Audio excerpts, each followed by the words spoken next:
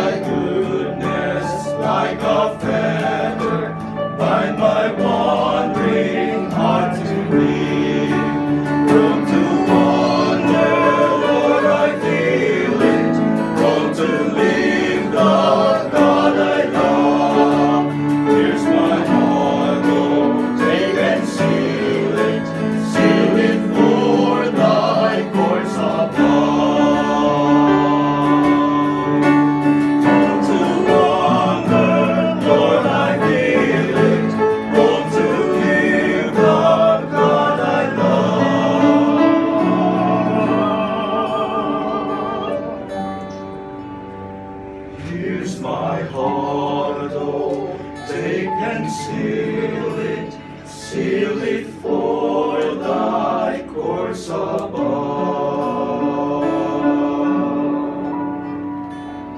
Seal it for thy course above.